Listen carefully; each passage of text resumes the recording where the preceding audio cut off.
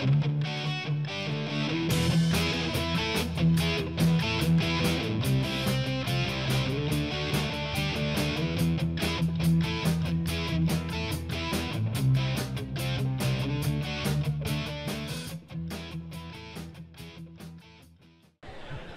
to Full Momentum and HEC-RAS Vodcast. I am your host, Ben Cary, and we are here live at ASFPM 2022. It's our first in-person vodcast recording, period. Definitely our first vodcast recording at a conference, Chris. Yeah. What are your thoughts so far about the conference? Well, it's very noisy, as you can hear. There's a lot of action happening. People are walking by going, what the heck is this? We've never seen a podcast at a conference before. They're staring at us. But it's great because it's attracting people over here, and we're talking HEC-RAS with lots of people that have come by and really told us about some very cool stuff. Tried to get a gentleman on here to talk about how he's automating HEC-RAS, and he wasn't quite ready to come on, but that's okay. He might be by tomorrow. Maybe by tomorrow. And we got to interview Mark Forrest a little bit earlier today, so that's going to be really awesome to include, and you'll see that in the podcast. So what do you think about the venue here, Ben? Yeah, it's cool energy. Obviously, I think with conferences just in the last year, there's a lot of energy around them because we're back in person, which is exciting. Yeah. For you and I, it's fun to be at a conference where like RAS is maybe not front and center, but pretty close to front and center in terms of like the topics that are being discussed. Most of the conferences you and I go to, they're kind of more around maybe hydro work or things that aren't modeling related. Versus here, it's a central topic, so that's really fun. I've just been kind of blown away by some of the presentations thus far, and we have barely even kind of gotten into some of the real technical ones yet. There's a lot of really, really cool work going on through FEMA in terms of just their overall pursuit to really improve the way that floodplains are mapped from a risk standpoint. And that's obviously done using primarily HEC-RAS. And there are some big things coming down the pipe. It's federal government, so it'll probably be slower than we like. But a lot of big things coming down the pipe in the next 5 to 10 years that'll be exciting for people to see. Oh, yeah, and I'm looking forward to the technical topics coming up this week. There's a lot of really good ones that are on the program schedule, so that's going to be a lot of fun. And even these exhibit times every evening is going to be a lot of fun because people are flocking over here to see the T-shirts. Yeah. The I am a HEC-RAS, no, sorry. Why, yes, I do model. I'm a HEC-RAS modeler. So these are flying out of the box here, and we'll probably run out by the end of the conference. What do you think, Ben? That's okay. So if we run out, that means we had a lot of good conversations about RAS, learned a lot of cool stuff at the conference, and we'll be checking in periodically with you all. Obviously, the goal of this is mostly to conduct some interviews and get some ideas on what people are doing out there, using RAS, not using RAS, just kind of all the work that's going on with floodplain management. So. Yeah, and if you can hear the background noise, you can tell it is crowded here. There's lots of people, so this is a lot of fun. And, got a few more days left. And, what do you think, Ben? Yeah, I just hope everybody enjoys the interviews. And definitely comment if there was any particular interview you enjoyed or if you want a follow-up interview with any of our guests. Hopefully there's at least a couple. I know Mark we want to bring on for maybe a longer discussion on a technical topic, but if there's anybody else you guys enjoy listening to, let us know, and we can try to make it happen. All right. Cool. Well, we'll catch up with you a little bit later. Sounds good. Welcome to Full Momentum and HEC-RAS Vodcast. I'm your host, Ben Cary, and we are live here from the 2022 ASFPM conference in Orlando, Florida. And here joining me as always, Chris Goodell, along with a very special guest. Chris, I'll let you introduce Mark. Yeah, hey Ben, thanks. And we have Mark Forrest from HDR. Hey Mark, and hold that mic up to your mouth too. Yeah, so Mark's here joining us in Orlando at the ASFPM conference, and super excited to talk to you, Mark, because you've got a wealth of knowledge that is hard to compare to, especially when it comes to HEC-RAS modeling and floodplains. So Mark, from HDR, how are you? I'm very good. Thank you for what's your title these days? Because it seems like it always changes every time I look at your email subject line. Yeah, it's kind of morphed over the years, but my official title is Senior Business Class Leader for Dams, Levees, Civil Works, for floodplain management and surface water modeling. So that's a mouthful. Essentially, I'm the practice leader for HDR's water practice for both surface water and floodplain all things H&H, right? All things H&H and floodplain related. Mark is the guy to go to at HDR if you need any kind of water stuff. Yeah, so I'm curious, Mark. I'm assuming you know Gary Bruner. I know Gary. They go Gary way back. very well. Yeah. Okay. In fact, Mark has known Gary longer than I have. So can you talk a little bit about your relationship with Gary? Because we've had Gary on the podcast a few times. So, I think people that have listened to the show are familiar with Gary. So how do you guys know each other? Gary and I have communicated over the last 30 plus years probably. I used to be the chair of the Floodplain Management Association's Professional Development Committee. Okay. And so we would arrange for trainings at our conferences, and I would try to arm twist Gary into providing a RAS update training for us at our conferences. I got to know him a lot better as we were working on a Corps of Engineers flood control project, the Truckee River flood damage reduction project. Yeah, sure. And we needed to switch to version 3 of RAS. It was still a beta in order to model the complex dynamics of the Truckee River, and so the local sponsor paid me, and the Sacramento District paid Gary Bruner and HEC for the RAS team to help us put together that model. So I spent about 6 months traveling back and forth to HEC 2 to 3 days a week as we built the model, calibrated it, worked through bug issues with version 3, and ultimately calibrated the model to a ton of data for the 1997 event, which is still the event of record for the Truckee River. And was Chris at HEC at that time, or no? I think I remember you coming in once, Mark, and I was hiding in the back of a cubicle trying to put stable channel design into HEC-RAS, and I probably was introduced to you at that point, but yeah. Could be. It was 2000, 2001 time frame. Yep, that's the time frame. Yeah, that's great. And the Truckee River was probably one of the models or one of the systems being modeled in RAS that really showcased the need for 2D, wouldn't you say? It did, and Gary and I had a lot of conversations about why isn't there an effort to incorporate 2D into RAS, and the discussion really focused around, we're Corps' responsibilities between ERDIC and HEC, but the need was developing, and we talked about pros and cons of different approaches and some of the challenges we had with some of the tools that were out there that were proprietary, and I think that kind of stimulated the discussion about moving forward with a two-dimensional model. Right. So I'm curious, Mark, you go way back doing floodplain studies. We're kind of at a crossroads right now, at least with hydraulic modeling, or we're entering a new phase.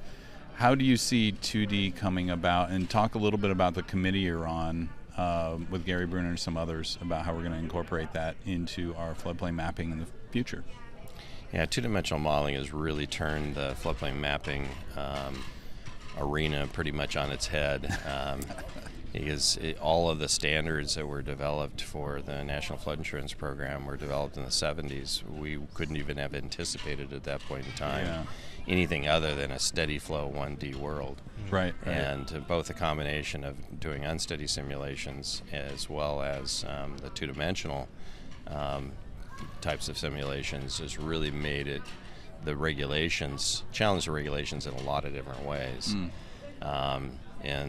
And the two-dimensional and everything, all the mapping standards have been based around the one-dimensional world and the assumption that your water surface is the same across the cross-section of the floodplain.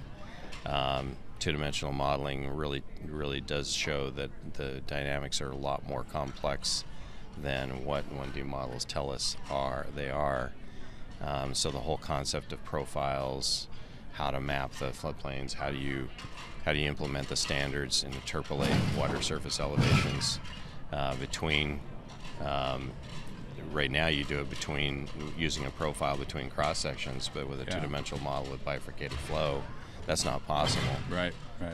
So the FEMA put together a committee to investigate how we would navigate that problem, and it was the 2D IPT committee.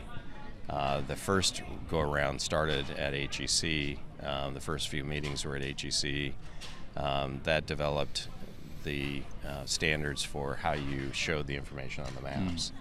It didn't get into the details of... There goes the beer cart. Yeah, there goes the beer cart. We'll have to be following that here. Yeah. That's nice.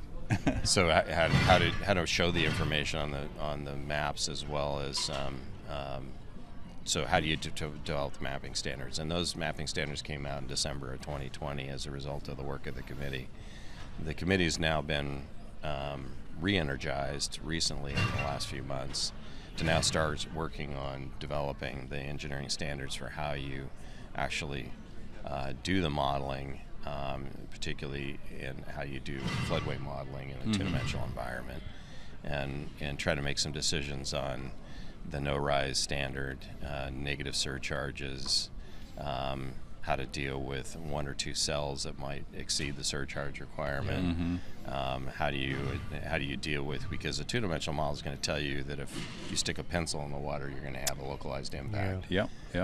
So the no-rise standard doesn't apply when you do an all-cell approach. Right. So do you use an approach where you average across a cross-section? Those are the kinds of concepts that will be explored at this point. And how do you define your starting point for a floodway? And I remember when that guidance came out in 2020, because I think I was on one of the first presentations that you guys gave, kind of describing it, and it seemed like it was very high level, right? Like, hey, these are kind of the general ideas that we're recommending. These are approaches that you can take. But then I read recently there was 2021, fall 2021, there was another release of that same information and recommendations, and it seemed like it was a little bit more specific in terms of more specific ways to actually approach those problems and those issues that you identified. So it seems like they're kind of narrowing in a little bit on maybe a defined set of recommendations or approach. It seems like it's still a work in progress. The standards that came out in December of 2020 were very focused on the mapping, what kind of information needs to be presented on the maps, and when you have a two-dimensional bifurcated flow, without a profile, how do you interpolate a water surface for designing a finished floor or some feature in the floodplain? So how closely spaced might your water surface contours need to be when you've got very steep gradients in your floodplain? So the standards really focused on that kind of information to be presented on the map, so it would allow the user to be able to properly interpolate the information. Now we're talking about the methods, and realizing that there's going to be a lot of situations where the floodway concept really doesn't apply very well, particularly in bifurcated flow. So what do you do with that? How do you define a floodway in that kind of an environment? And using test data sets that the FEMA contractors have been developing, we're going to use some of our data sets to help inform the process as well, where we've got a highly bifurcated flow like the Tanana River up in Fairbanks, Alaska. It's almost like starting from scratch, but even almost worse, because we've already got all of these maps developed, and what do you do as those change going forward with the new procedures, the new methods? Well, what was really interesting, I was at a policy meeting today on risk map development as well as the engineering behind it, and to your point, Chris, what they were talking about is the challenge is not just 2D as well, it's also incorporating updated precipitation, these other challenges that we know make our models and our maps less accurate. And how do we incorporate all of those things into more or less a program that has been designed for 1D methodology? And what we had heard, which was really interesting, is that instead of trying to kind of fit a square peg into a round hole, is that they're really looking at potentially kind of overhauling the program as a whole to incorporate all of these new aspects that everyone knows need to happen. So that was really interesting to hear too. I think Chris and I specifically get kind of hyper-focused on the 2D side of things. Sure. But there's so much else that goes into that, and so much else that communities need to be able to really, have the information to protect their community from flood risk and whatnot. So. Yeah, it challenges the program in a number of ways. And one is the unsteady solution as well, is that we've always assumed that the impact of an encroachment is only hydraulic. And you're in a 1D steady flow world, you would only feel that encroachment at the location of the encroachment, and upstream of it. And what the two-dimensional model tells you is that you feel the effect of the encroachment at the encroachment upstream and downstream, and that downstream impact can extend for miles. And does it come with some attenuation effects that are occurring from that encroachment? You redirect that flow, and as a result of redirecting it, it takes a while for that change in the flow pattern to propagate through the system and begin to disperse back. Yeah, that's very interesting because we've always kind of modeled with the concept that if you make a change, it's going to affect something upstream, but now we see that's not necessarily the case. Not the case at all. As we get more sophisticated with our modeling. Yes. So one question for you, Mark, to switch gears from RAS, which obviously you have a plethora of knowledge about, and I know Chris has a couple other questions for you on that front, but back to ASFPM, obviously that's where we're at today. Is there anything in particular about this conference that drew you here or has drawn you in the past? I don't know if you've attended one in the past. I've been attending the ASFPM conferences for decades. Okay. And I currently serve on the board of directors for the ASFPM Foundation. So I attend every conference. Last 2 years have been virtual, and so this one is the first one we've had in person again, and we have a huge number, almost a record number of registrants. So people really are successful. Eager to come back. They are eager. Did you have anything to do with picking this spot? Because this is one of the best venues I've ever been at. I walked into the hotel and there's like waterfalls coming off of this big mountain in the back of the hotel into a pool, and it's pretty spectacular. It's an awesome venue for sure. Yeah, it's a lot of fun. I really want to go down that water slide, but I'm not sure I'm up for it. They may not let you either. I think they're only letting the smaller people do Okay, that. good. Then I don't have to feel the pressure of going down. So if there are engineers or modelers that are maybe have thought about coming to ASFPM in the past, haven't done it yet, what would you tell them in terms of the biggest value that you get from coming to this conference? Oh, there's just such a wealth of information, from policy-related issues to technical. The challenge oftentimes is there's so many breakout sessions that you have a hard time finding going out to everything that you want to go to, because there's overlapping content that will be of interest. So they wear me out because there's just so much to do for the entire week, from the workshops that begin on Saturday to the breakout sessions and concurrent sessions that happen in the midweek, committee meetings. Region updates from each of the FEMA regions on what's going on from a policy perspective. So if you're interested in both technical policy and mapping standards, it's all there. Just a tremendous amount of information, as you can see from the exhibit booths. So, Mark, before we let you go, appreciate you coming on the podcast. Thank you, Mark. And I want to know, welcome. Besides the business side of things here, do you have anything fun planned while you're in Orlando? My wife and I spent some time at Disney World already. Oh wow! We Okay, came early cool. to spend some fun time before the conference started. So nice. And I went to dinner with an old high school friend, or actually grade school friend that I've known for 50 years. Oh wow! Okay. So we've had a good time. So you brought up Disney World. What is if Mark Forrest is going to ride one ride at Disney World? What are you riding? Space Mountain. Okay. I'm with you on that. Yeah, I love Space Mountain. It's very insane, and because it's dark, you can't see anything. You don't know when the turns are coming, so you can't prepare for it. You get a headache though sometimes. A little jarring. Yeah. For the engineer nerds out there, you guys both might get a kick out of this. Have you ever seen a picture or video of Space Mountain with the lights on? No. It is amazing from an engineering standpoint. No, I've not seen that. You can see how tight all the turns are, and it's a very condensed space that is everything in. So if you're a structural engineer out there, look up Space Mountain with the lights on. It is pretty cool. Very cool. Yeah. Very cool. Well, hey, thanks, Mark. You're welcome. Appreciate you joining. This was a lot of fun. Thanks for inviting me. A wealth of knowledge. And we do want to get you back on in a regular podcast and actually talk a little bit more RAS and maybe even do technical bring up the topic. software. Yeah, that'd be great. So, all right. Before we take off, Mark, anything you want to plug that you, HDR, ASFPM are kind of doing in the near future here? Besides hiring everybody.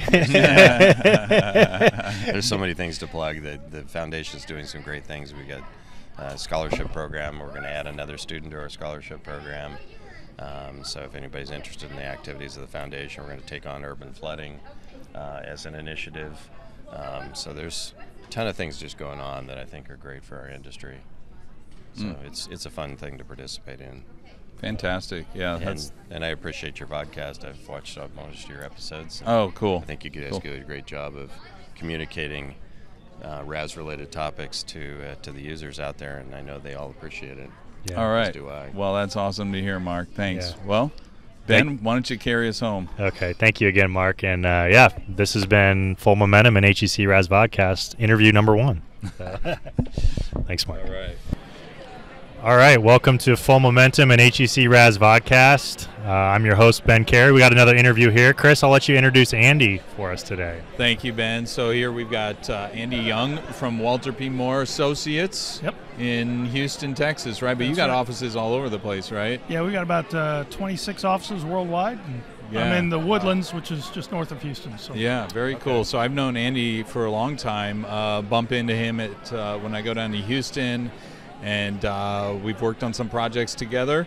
But Andy, what I'm interested to hear from you is what are the things you guys are working on, very cutting edge type projects related to flood forecasting, real-time monitoring, things like that you can share with everybody. Yeah, so we've got a couple of projects going on right now. Flood forecasting and flood warning has sort of been a passion for me since, I don't know, about 2001. I think I was actually at this conference in Charlotte. Okay. And Tropical Storm Allison moved ashore. During the conference? During the conference. Oh, wow. And I was on the flight back with another colleague of mine, and I'm like, with all this technology, there's got to be something that we can do. And so we started looking into doing maybe some flood warning and flood forecasting with HMS and HEC-RAS together. Yeah. And we started working that a little bit, and then we went to talk to our client, the Harris County Flood Control District, about it. And they were intrigued by that idea, and at the same time, at that time I was with Dodson and Associates. Yep. And at that time, Walter P. Moore and Associates approached them, I think the same week, with a similar type idea. Oh, wow. So they put us together, and that really sort of forged the bond or that relationship that we got with them, and then they acquired us in 2012. Oh, okay. But and it was all because you came to the client with the same idea. Yeah, within a week. I think a lot of that had to do with that. And so what we have tried to do, and if you're here at the conference and we have a talk, Christina Hughes and I, on Wednesday afternoon. Yeah. I think it's right after lunch. And we're going to be talking about that there's this idea that not all flood warning systems fit all situations.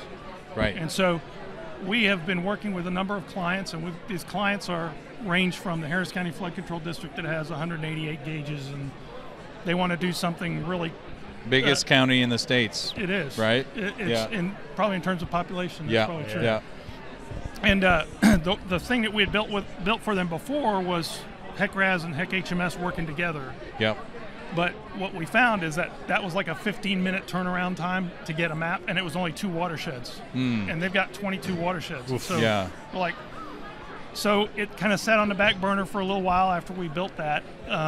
They focused on some other things, putting projects in the ground, things like that. Then they came back to us and said, hey, can you guys put some rating curves to these 100-plus gauges around the county so that we can measure the flow, not just the stream elevation. Right. So we did that. And then they said, well, what else can you do with it? And it suddenly dawned on us that we could actually probably put this into an HMS model. We built most of the rating curves were from HEC-RAS. Yep. Put them into an HMS model and actually get stage hydrographs in real time. Oh, wow. So we were able to do that, and we've now completed the entire county. It's running through an RTS system that they're working on. We built all the models that are supporting it, and then they're running it in RTS in real time. And it's still about a 15-minute turnaround for the entire county now because we took the RAS portion out of it. That's really cool. Now, does the public have any awareness of this, or are they able to access this real-time data, like say from a website? So currently, there's no access from the public. I don't know how much the public is aware of it, but I do know that the engineering community is aware of it. Yeah. And so they're aware of what we're doing there. Some of when we went and took these ideas to other communities, they were like, well, we don't have however much it costs. I think it was like $1.8 million to spend on something like this. what else can you do? And we started with the rating curves, and we developed a number of algorithms for flash flood areas in another town, another city in North Texas. Oh, wow. And so it actually reacts in real time based on the intensity, the most intense rainfall they've seen in the last 6 hours. And then through a set of what you and I would call nomographs, yep. now been computerized, it is actually looking at that rainfall intensity and projecting an elevation in time. Okay. So if it's only taking the peak of that 6 hour period, does that mean it's a conservative prediction then? Yeah, it's probably pretty conservative. Okay. And so, but it's been reacting really well. We're just at the point now where we've got enough storms that we can go back and take a look at it and get some more information and validate. Yeah. But the first couple of tests went really well. And the idea there is you can take that approach and you can apply it to basins or communities that don't have the amount of revenue that Harris County has. Exactly. Okay. So we're trying to look at the whole full range of what we can do for various communities. Yep. Whether that is doing something like we did for Grand Prairie where it's nomographs, or doing something like Harris County where we're doing full-blown analysis. And then you start bringing in 2D HEC-RAS, and the faster the computers get, the more this becomes a reality to start bringing that around. But totally. We're still a little bit far away from that, because in these areas, I need like 15 to 30 minutes of time, and I don't have that all the time. Yeah, that's really cool. To switch gears on you, Andy, away from RAS just for a second, because we are at ASFPM, which has been a really, really cool conference this far. What draws you personally to ASFPM as a conference? What do you enjoy about coming here? I think what I enjoy about it is there's this mix of the technical and the application, and that's really where I kind of want to reside. It's like I am technical, and I do like running the models and doing all of that, but I also like figuring out how we apply it. I can't just be academic. I want to make sure that we're actually, interfacing with the communities and helping people. And my son always asked me why I went into engineering, and it was, well, I didn't go into it for the money. I went into it because I had this deep-seated need to want to be a part of something that's helping the public. That's really neat. That's what I think this conference does. Well, what I'm really impressed with is, like you mentioned, the technical, but there's so many HEC-RAS users here. It blows my mind. This is my first time at this conference. I've been to USSD and ASDSO and more of the dam safety type conferences. Historically, that's what I've done more of. And even at those conferences, there's not that many HEC-RAS modelers, but they're all over the place. They've been coming by the booth, wanting T-shirts. So we got somebody getting a T-shirt right now. There you go. Andy's got his T-shirt. So our goal is to get maybe half of this crowd tie-dyed by the end of the week. So we'll see. That works. Well, we really appreciate you coming on, Andy. Before we let you go, is there anything you want to plug about your company, things that are going on, things that are coming up? Well, I think it's just exciting to be here, be a part of this, and for our company, Walter P. Moore and Associates, Water Resources, just a little piece of what we do. But the fact that I can get to hang out with guys like you and learn from y'all, and to see our company sort of try to be a little bit more innovative through some of the things that y'all are teaching us, is really exciting to me, and I'm just grateful for the opportunity. Well, I have to reciprocate and say I'm excited to hear the things you guys are doing. Amen to that, Because, we have a fairly, Ben and I, the company we work for, we have a fairly narrow focus, and, we try to expand as much as we can do with HEC-RAS, but there's so many things you can do out there. Yeah, there really is. To hear what you're doing, it's really fun to hear. So, thanks, Andy. Appreciate you joining us. Appreciate and, we'll see you around the conference. All right. Thanks so much, Andy. Talk to y'all later. All right, welcome to Full Momentum and HEC-RAS Vodcast, and we have a guest here today, which is very special. Appreciate you being on here, Bill Brown, who is with ASFPM. Hey, Bill. Welcome. Good afternoon. Good afternoon. Bill is a senior project manager with the Flood Science Center, and formerly you had a different role with them. Do you want to just talk about that for a second? At one time, I was the director of the Flood Science Center at ASFPM. Actually, I was the original director of the Flood Science Center. I stepped down some life-changing events, but still work with them, work as senior project manager, and get consulted a lot by staff about various past perspectives of things. So. And what was that role that you had for those who are not familiar with the Flood Science Center? What is the director of the Flood Science Center? What does that mean? Well, since I was the original one, it was trying to set up a vision and direction for the program. Primarily, we do types of research or develop products or resources that can be used by anyone in the flood, anything flood related. We study, evaluate all things flood. It can be social science perspectives, it could be technical perspectives, it could be economic, you name it. How does it link in with other federal programs? Move forward with that. But we end up producing a lot of documents, a lot of resources that can be available to the general public, primarily focused on those involved in floodplain management, local officials, engineers, state agencies, and many things we do support the federal agencies. Bill, it sounds like to me you have a very large operation there. How many people work at the Flood Science Center? And are there some specific project or products you can talk about that people are using today a lot? Well, right now there's a staff of 8 people. Okay. So we're pretty diverse in what we deal with. We have a lot of people who are GIS focused. 2 of us are engineers. Have people with various other backgrounds, a lot of just bringing a variety of perspectives, environmental, to the table, where we struggle sometimes to find someone involved in the social sciences because we'd like to have that aspect of it, but we do have people who have small background in that endeavor. So, but like I said, the biggest thing for us is to find a variety of people and work through those projects. You can check out pretty much anything that we produce if you go on the internet. Our site is floodsciencecenter.org. Pretty straightforward. That's who we are. Yeah. But you can go on there and there's a list of our products. We have a digital library that's flood related. So if you're looking for any kind of flood document or anything related to flooding or any aspect like that, you can go on there. We link into the worldwide library system using a Koha tool. So if we don't have it online ourselves to share, it will actually tell you, based upon your IP address, where you could find that resource closest to your locale. And that way it's a lot easier. So if you're doing a lot of research or trying to get background information, that's a good resource there. Some of the products that we have out there that we use, some of the things that were highlighted today during the plenary sessions. We have a resource for elected officials, basically all things flood. So if you are a local elected official and you're like, floodplain, oh crap, what do I do? Yeah. This is a good resource, but it's focused for the elected officials. It's not for it'll help the floodplain manager, it'll help the local guy, but it tells them.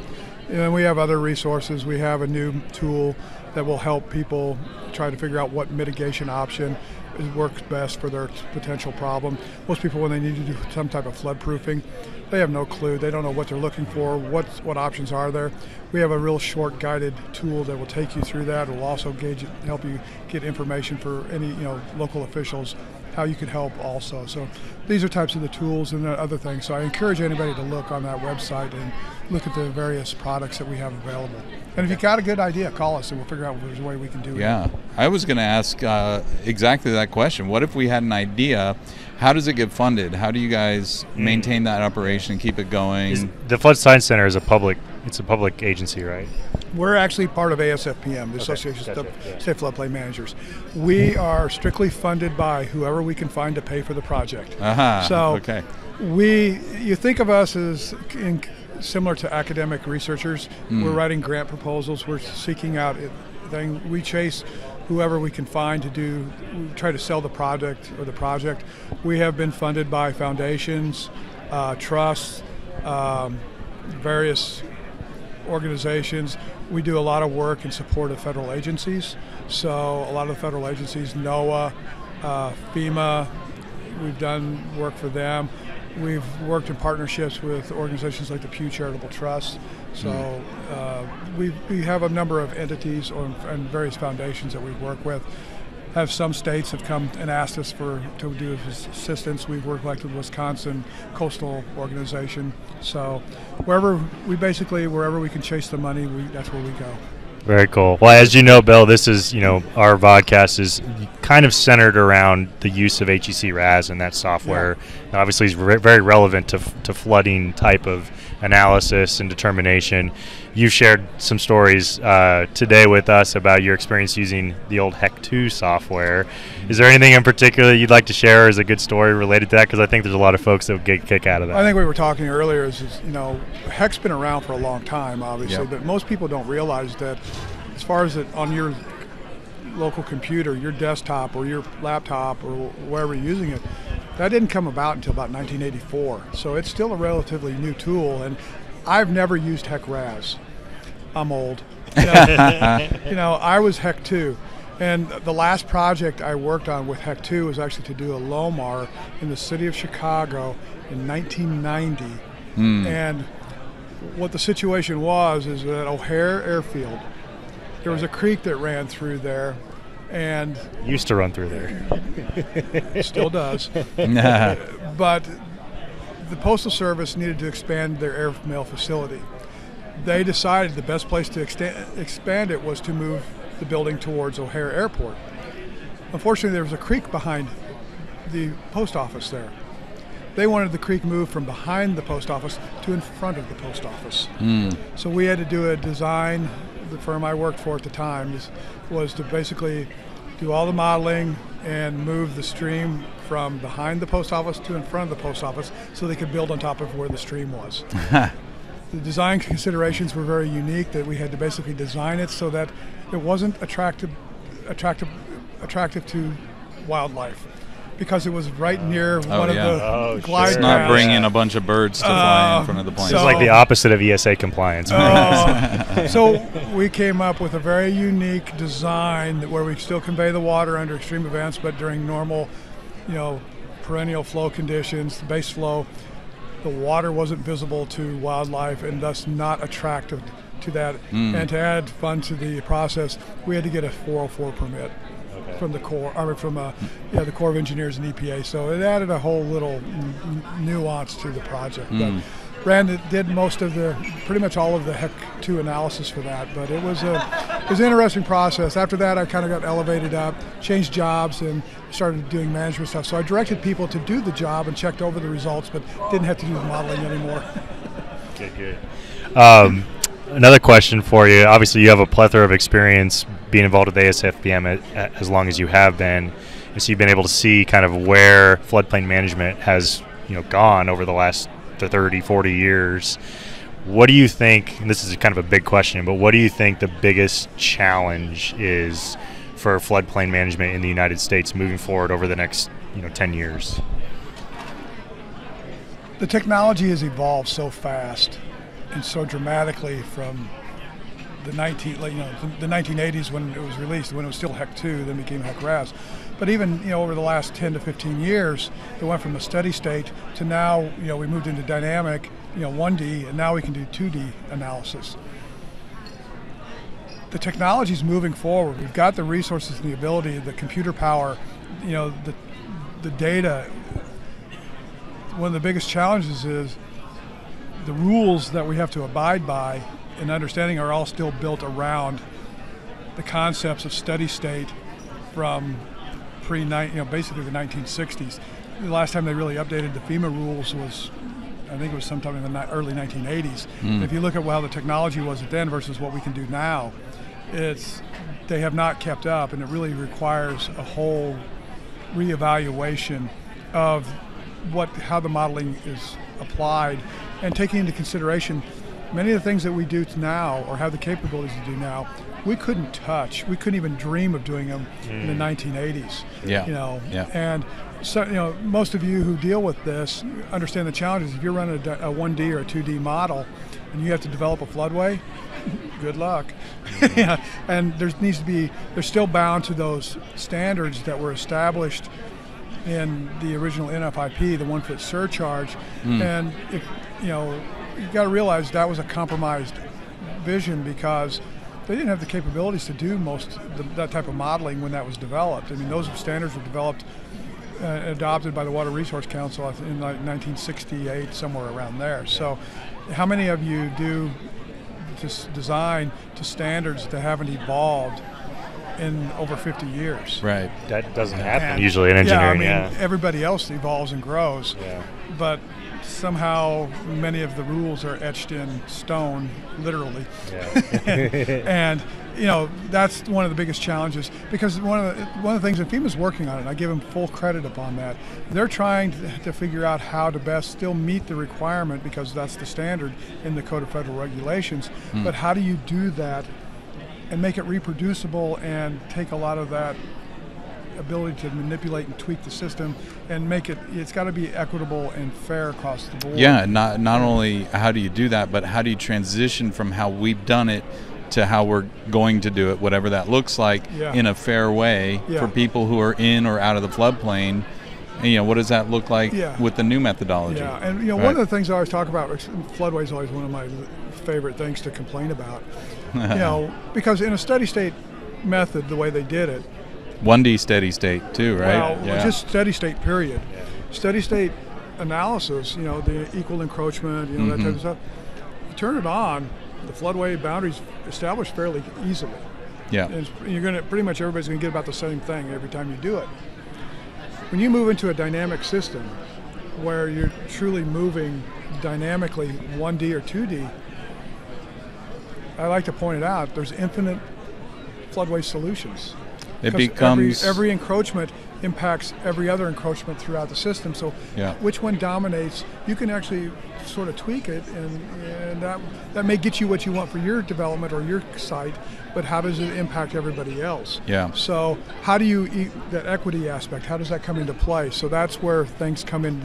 There needs to be some standardized way of getting it, so you take that arbitrary aspect, you basically lock it in and make it fair and equitable for everyone along the stream system, and still optimize and utilize the capabilities that we have available now. Yeah, and those are obviously big challenges, big questions that you're talking about, but I will say that having been here and listened to some folks in the private industry, in the public space, as well as FEMA folks, I do have faith that we are going to be able to, get over the hump, because seems like there's really bright people that have a passion for this, and being here and listening to the discussion, you really get an understanding of, we have very qualified people that are pushing this forward. Yeah, there's a lot of people who are interested, and it is a big issue, because guys like you're doing this, and this is only going to continue to grow. I mean, 25 years ago, if you were doing, there weren't very many people doing even unsteady one-dimensional hydraulics. Right. Now it's commonplace. Even more so, 2D is becoming commonplace. Yeah. And it's just going to continue to grow, because the answers and the numbers give a better representation of the risk than what that old HEC-2, or I'll really date myself, TR20 produced analysis would do. So as we move forward in time, embrace that new technology, utilize it, and then find a way to integrate it in and give the best answer and the best representation of what the risks are out there. Yeah, that's fantastically said, and I think it really speaks a lot that you came up through all of this from the the TR20 days to HEC-2, and even though you didn't use RAS, but seeing its capabilities and how that can be applied to floodplain and floodway modeling, and just a real pleasure having you talk about that with us. One last HEC thing for you, you get a chuckle out of it. One of my last public sector job was with the city of Arlington, Texas. And when I went to Arlington, Texas, the studies were actually developed by the Corps back in the early 70s. And one of my favorite things was I had one of the original work maps for the city of Arlington. Yeah. And it had this, basically it was all cotton fields and pasture in this area. And there was a dashed line going across the map. And it says future IH-20. Now, do either one of you know what IH-20 means? Chris would have the best shot. IH-20, is that, I was going to say Interstate Highway, but... Interstate Highway 20, which runs on the south side of our Arlington through Dallas-Fort Worth. Nice.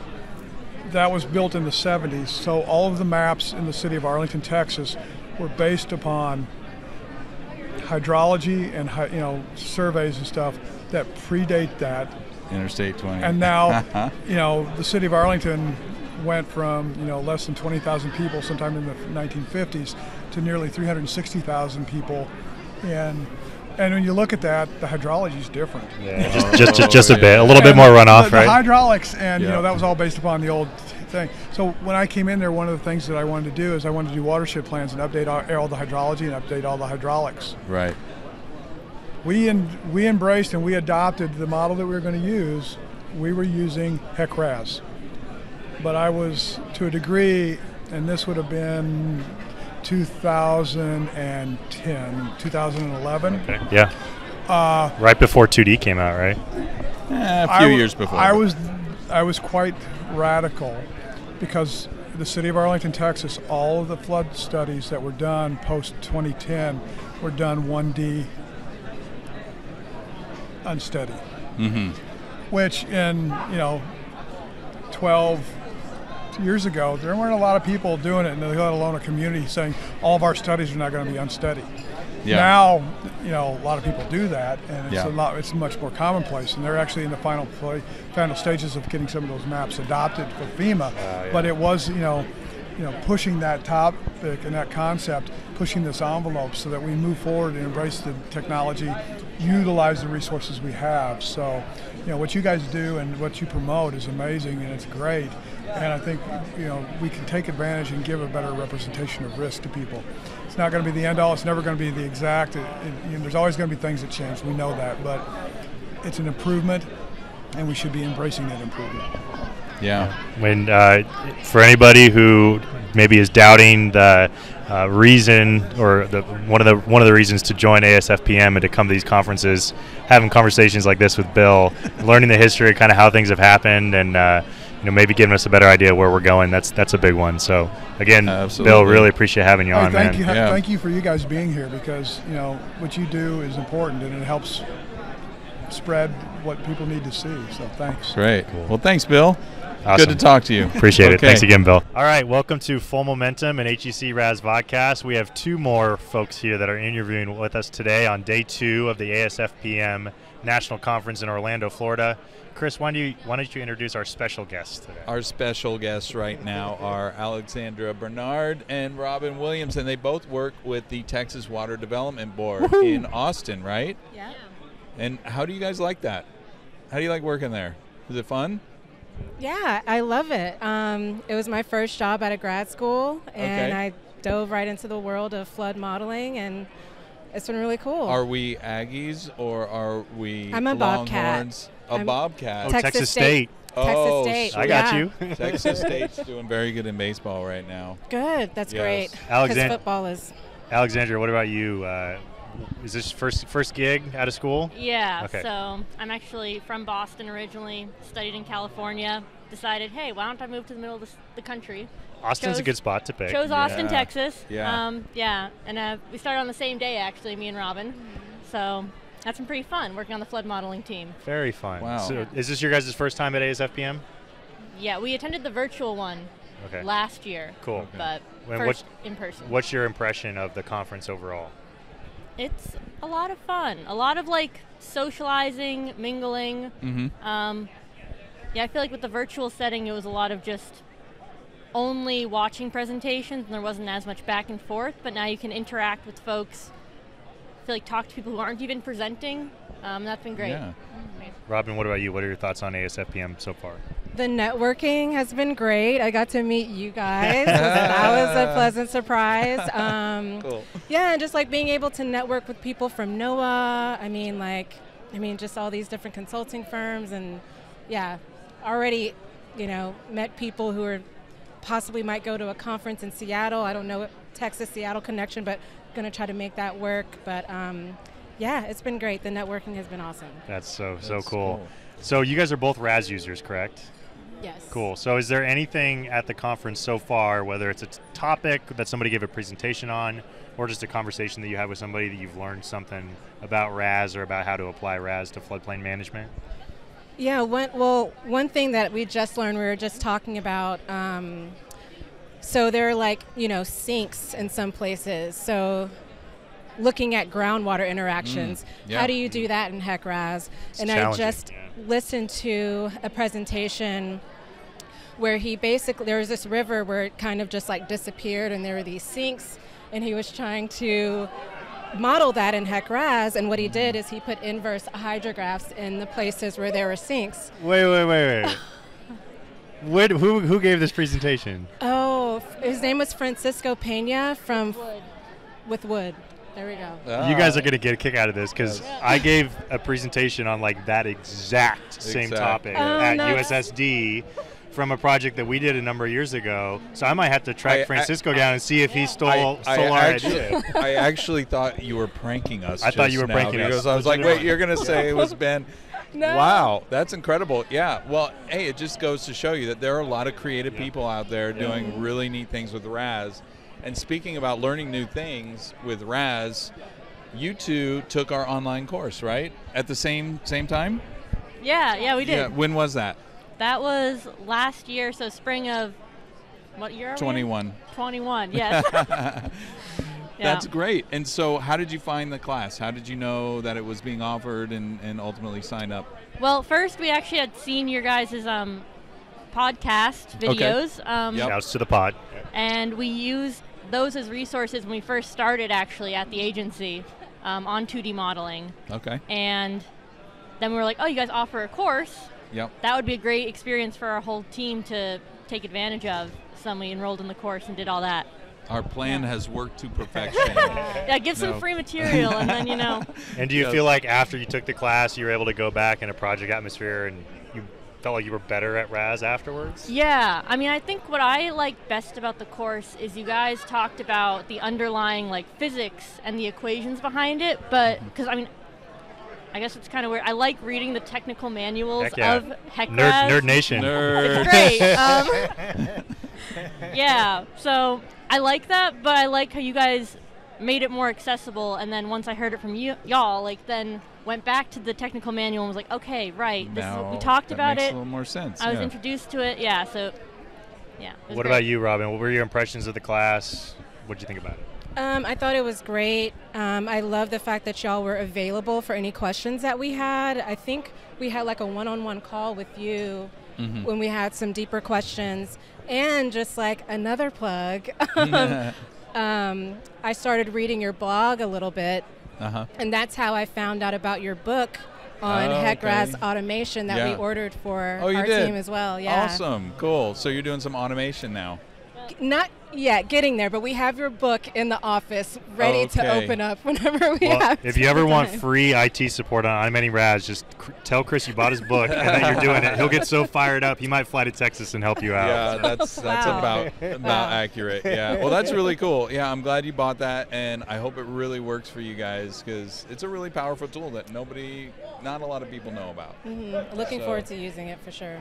Good. Well, anytime you got questions, Ben is there for you. I'm kidding. Exactly. I was going to say, Alexandra, I can tell that you're officially Texan now because I know you said you were from Boston, went to California, and I just heard a y'all. I guess. So you're integrated, I think, to guess so. Texas. I used to say y'all, but I didn't realize that was a Texas thing. But have you graduated to all y'all yet? Because that's a more advanced version all of y'all. that. Yeah, that's y'all. like varsity Texas. So. Yeah, that's lingo. advanced. I think I would say all you guys. Yeah, you got to work up to it slowly. Yeah, that's true. Robyn's there, I can tell. But you don't just jump into Texas and go right to the all y'all. I'll work on it, Robyn. I'll make you proud. Well, it was super, super fun visiting with you guys. Thank you so much for coming by, being willing to jump on the vodcast. Yeah. I would like to say this is your big moment of fame, but in reality, this is your opportunity to talk to RAS Nation, which is a growing community. It is. Probably not going to make any money, but it's a cool opportunity, and we love hearing stories about younger engineers. You guys are both engineers, right? Coming in, learning RAS, taking your RAS game to the next level, and then coming to a conference like this and really maybe even growing your vision for what RAS can do and what you guys can do as engineers even further. So. Yeah. Thanks, you guys. Yeah. This was a lot of fun. Thank you both. Yeah. All right. Enjoy the rest of your conference. Yeah. You Cheers. too. Okay.